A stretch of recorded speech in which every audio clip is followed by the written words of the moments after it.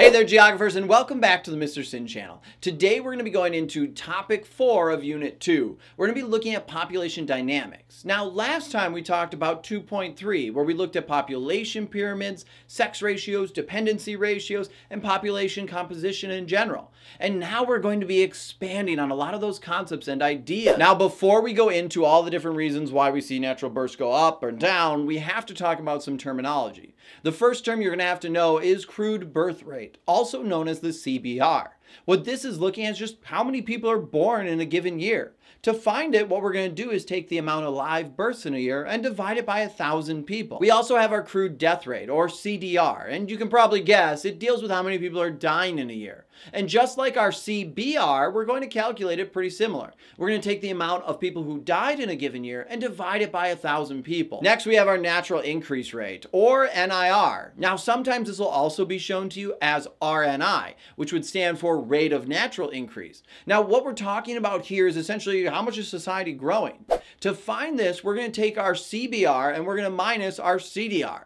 If this is a positive number, it shows that our society is growing. If it is a negative number, it shows our population is actually shrinking. Now, I want to highlight that the NIR is only looking at natural births. So we're not factoring in immigration, emigration, or migration. We're only looking at the natural births that are occurring in the country. So that's important to note, because if a country has a negative NIR, they still overall could be growing as a population if they have a lot of immigrants coming into the country. So the real question is now, why do some countries see their natural births go up while others see their natural births go down? To answer this question, we could look at social factors. We could look at how society develops, and as they gain more access to wealth, they're able to get better health care. They're able to have more access to medicine and treatments that can lower a society's IMR and also its CDR. Or we could look at education. As societies give more opportunities for both men and women, more people gain access to higher paying jobs and can participate more in society. This would lower the TFR, as now women are actually participating in the workforce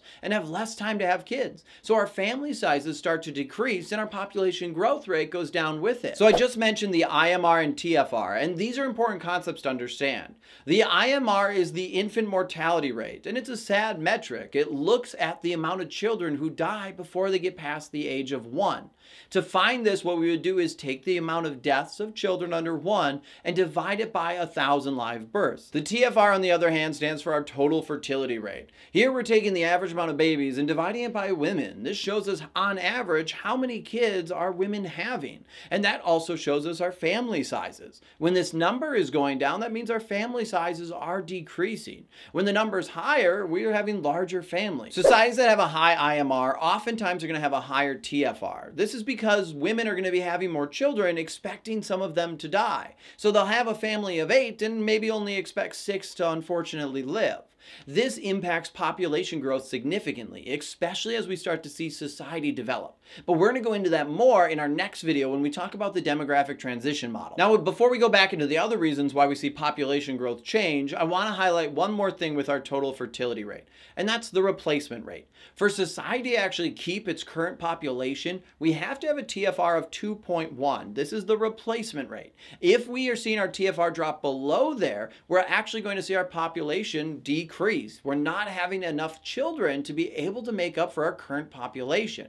If we're above 2.1, well, we're going to start to see some population growth. Politically, we could look at how the government changes population growth by implementing pronatalist and antinatalist policies. These are policies we'll cover in depth in 2.7, but these policies have a big influence. Some governments actually will pay for all the child care. They'll offer tax incentives to families for having kids, while others will put laws in place to prevent larger families or use propaganda to manipulate people to try and convince them to decrease their family sizes. All of these can change the growth rate of a society. Another political factor that could impact population growth could actually be just stability.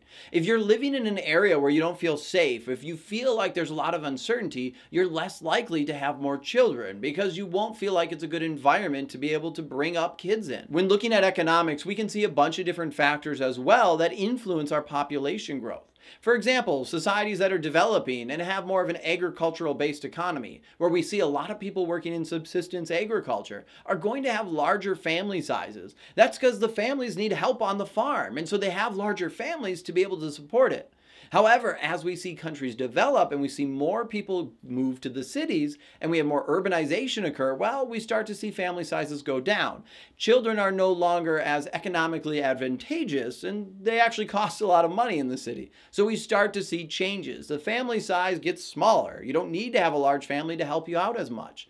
And now too, just living in the city has other costs. And you're probably also now focused on other careers. So you have less time for larger families. Lastly, we could talk about environmental factors. For example, some societies are still in subsistence agriculture, and they rely heavily on the land around them to be able to feed themselves and to be able to provide for their family.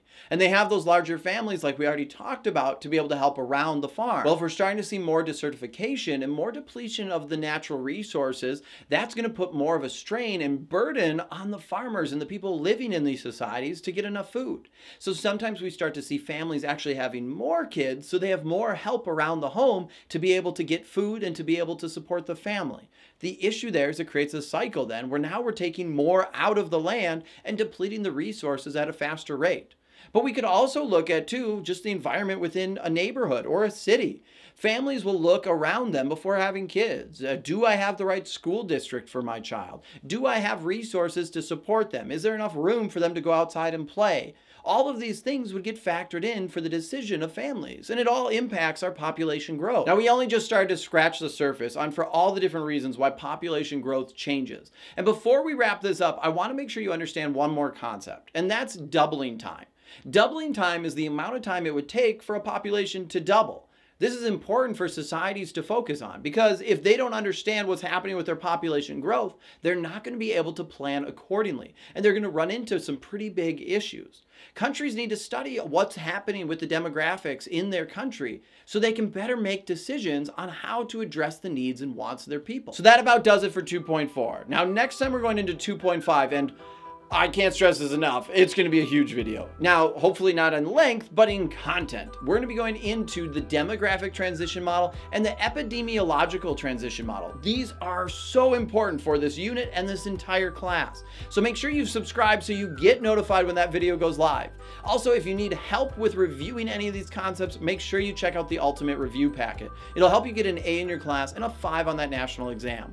All right, that's all the time we have for today. I'm Mr. Sinn, and until next time, geographers, I'll see you online.